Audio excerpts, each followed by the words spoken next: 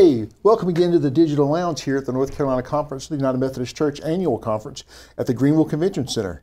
We're here with Linda Harris. We just want to talk a little bit about annual conference. Now, Linda, when is it? What is the moment that annual conference doesn't start until what happens for you? Jerry Bryan announces that we're now in session. Oh, that is a good one.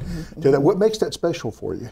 The fact that we see each other, you know, it takes a whole year and then we all come together in love and opportunity to appreciate our gatherings. Oh, that's awesome. Now, outside of that, do you have another favorite part that stands out to you at the annual conferences that you've done? Just being able to help wherever I can and share the grace of God with people. That's awesome. You know, out of seeing that, being in community and being together, who is someone in your faith that's kind of molded you into the person that you are today, and maybe a story about them? F. Belton Joyner Jr.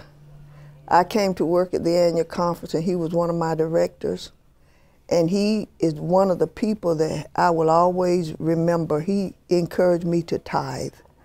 And since then I've done that. I told him, I said, Dr. Joyner, that's going to be hard because I got to give up 10% of my money.